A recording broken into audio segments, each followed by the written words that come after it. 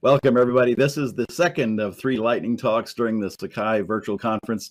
These are whirlwind 10 minutes, and you're out of here, and a lot of interesting topics. So I'm going to just, without further ado, turn it right over to David Bauer at the University of Dayton and Ryan Allen, too, at the same place.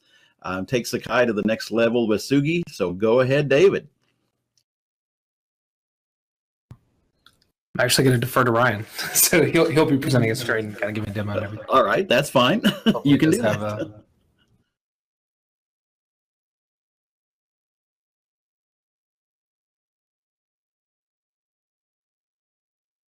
Okay, can you see those PowerPoint slides now?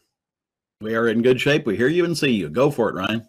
Okay, I'm going to try to be super quick on this, so I apologize, but I will have a way for you to play with it.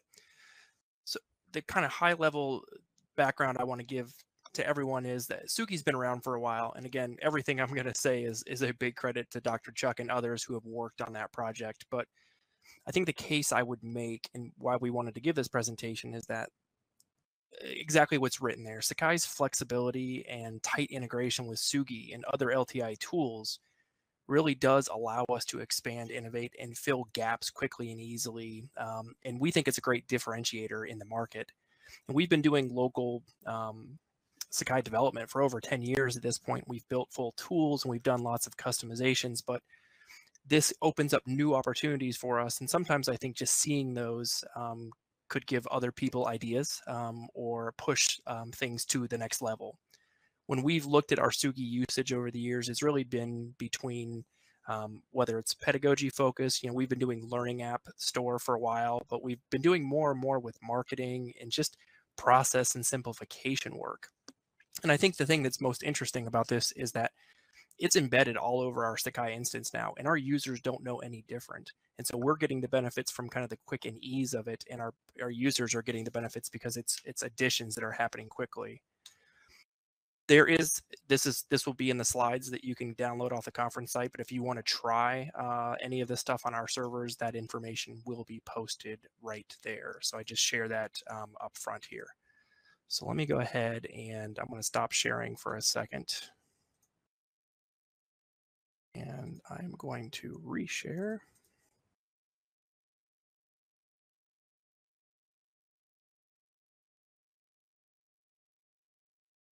Okay, are you now seeing our Sakai instance? Yes, we are. Go for it. Thank you very much. So again, what I'm going to quickly cover here is the fact that when you look at our Sakai instance now, all over the page are Tsugi tools. And so again, one of our big problems we had for years and years is that people were not making nice looking home pages. So we added a Tsugi tool that is standard in every site now that is called Homepage Builder, where users simply just need to essentially fill out forms and upload files, and we take care of all of the formatting for that user. This has been kind of improved along the way as we've learned new things, but users can import from past sites. But again, the idea is that you don't need to be an HTML expert to have a nice landing page, potentially allowing us to kind of move away from even the syllabus tool. But things like adding a quick pull tool that can live on the homepage of a site, creating more engagement.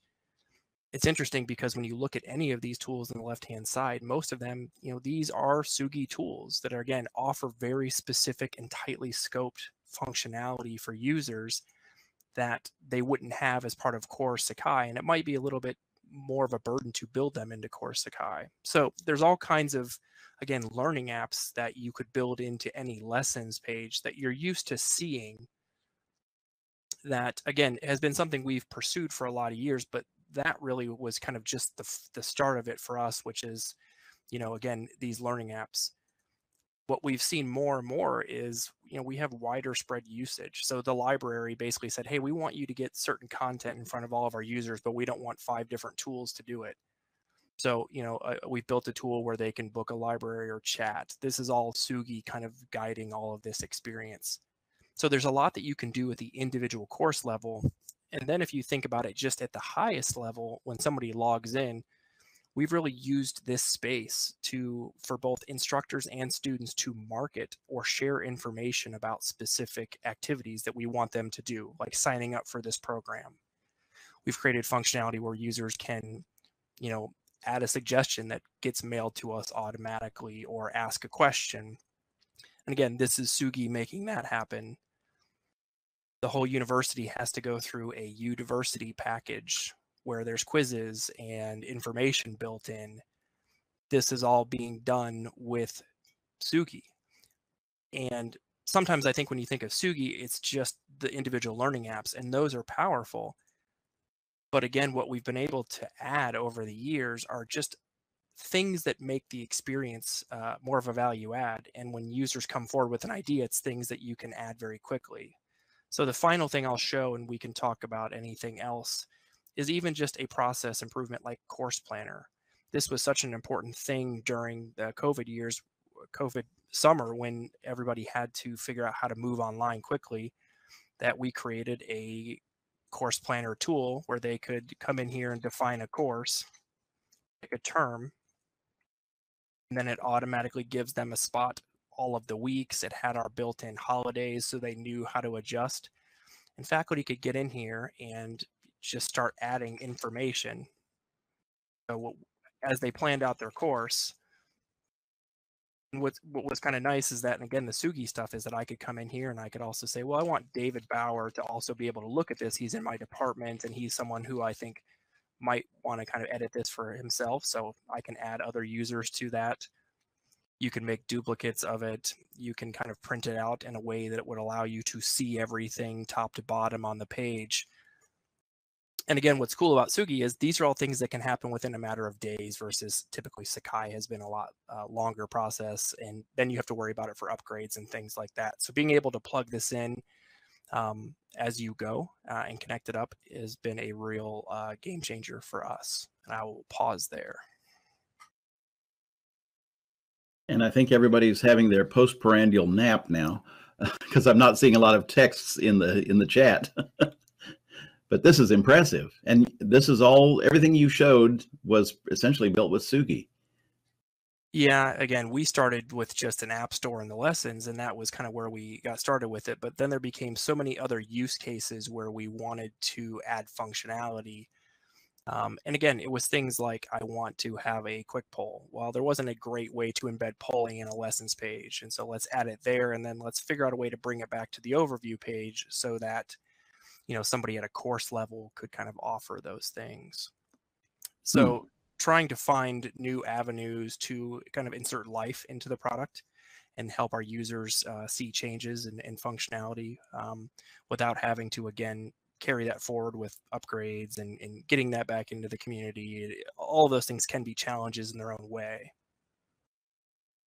And so Chuck is giving you the leading question. Where can I find out more about Tsugi? Yeah. So again, on those slides, you have the ability to log in and kind of look at this site and play with it as a student or an instructor.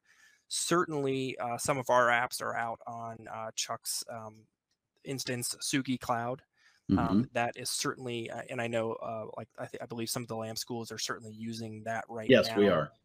And for us, we're trying to kind of share specific tools back. And part of what is interesting to us is what might be things that the community wants that we could help with, given what you've seen where we're headed with this, but also,